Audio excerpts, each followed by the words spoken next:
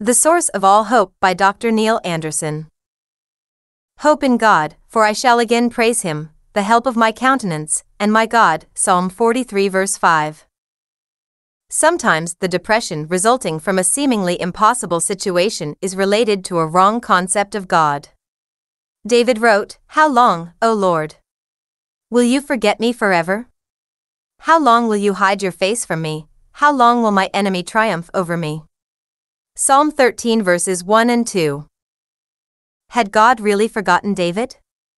Was he actually hiding from David? Of course not. David had a wrong concept of God, feeling that he had abandoned him to the enemy. David believed a lie about God, and consequently he lost his focus.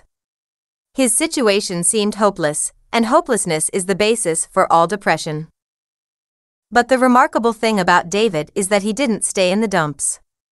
He evaluated his situation and realized, hey, I'm a child of God. I'm going to focus on what I know about him, not on my negative feelings.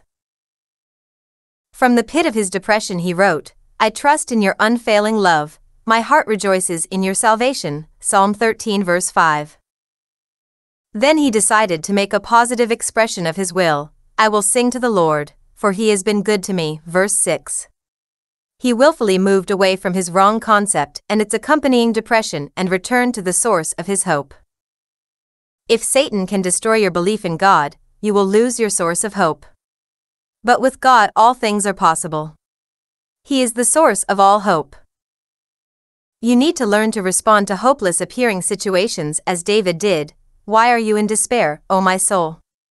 And why are you disturbed within me?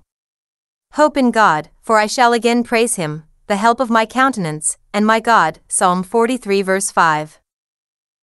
If Satan can't destroy your concept of God, then he will seek to destroy your concept of who you are as a child of God. He can't do anything about your position in Christ, but if he can get you to believe it's not true, you will live as if it's not, even though it is. The two most important beliefs you possess are who God is and who you are as his child. Above all, Father, help me focus continually on who you are and who I am in Christ, and to take every thought captive to the obedience of Christ.